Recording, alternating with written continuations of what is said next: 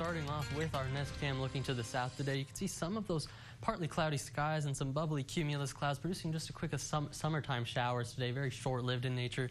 Got that sunset going thanks to some hair and dust in the sky. Pretty out there.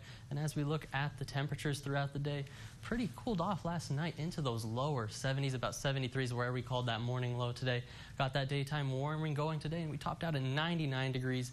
And as we're losing that sunshine heating, we're starting to cool off back into the 80s now. And as we look across the entire region, 88 is what we're at here in town. The hot spot's going to be Robert Lee, coming in at 95 degrees right now. A little bit cooler off to the south and east once again. 85 for Menard, 85 over there in Brady, 84 for Junction. Cool spot's going to be over in 82 for Ozona there. And as we look at the dew points, just a little bit drier than yesterday. More of us in those 50s, 56 for Ballinger and 58 for Robert Lee.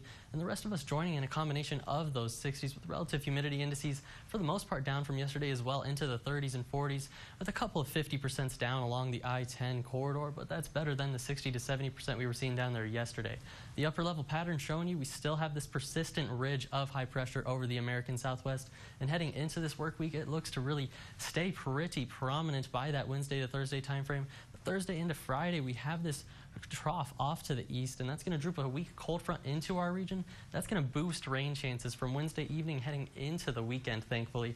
For today, though, looking at the severe convective outlook from the National Weather Service, really targeting areas off to the north once again, up towards North Dakota into Minnesota there, as well as towards the Chicago, Illinois region.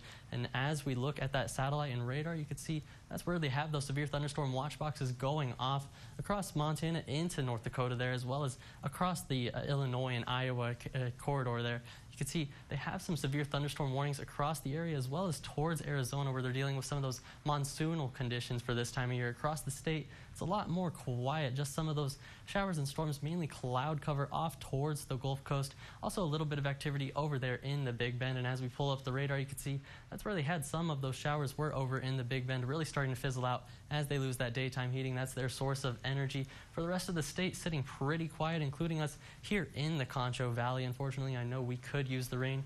As we pull up that futurecast, you can see going into this week, I'm talking Wednesday into the weekend is where those rain chances really start to boost. By Wednesday evening, as we see this weak cold front start to work its way down, that's where we first see these showers and storms start to pop up. This is that GFS model that's really going to hold pretty strong into the Thursday and Friday time frame. But between this and the Euro model, there's some pretty big differences on when and how heavy this rain could be. So as we work into this week, we'll see exactly where those showers and storms are going to form and how heavy they'll be and how much rain we could see heading into this weekend. For tonight, though, we're going to be mostly clear under these clear skies. 73 degrees is what I'm forecasting for here in San Angelo. Winds still out of the south about 5 to 15 miles an hour. And tomorrow, another hot one.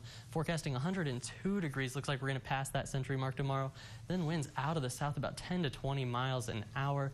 As we time that out for you throughout the day, it's looking pretty warm throughout the day. We're seeing those temperatures. 101 is what the GFS is forecasting for us. I think we warm up just a degree past that. So another hot one. Make sure to practice that heat safety as we're heading into tomorrow and including the first half of this work week as we see those triple digits really ruling the forecast. But there's Wednesday evening. That's our first chance for those showers and storms. And as we head into the weekend, that's where we see even better chances for showers and storms working into the region, as well as those temperatures getting more to a seasonable summertime mid-90s with those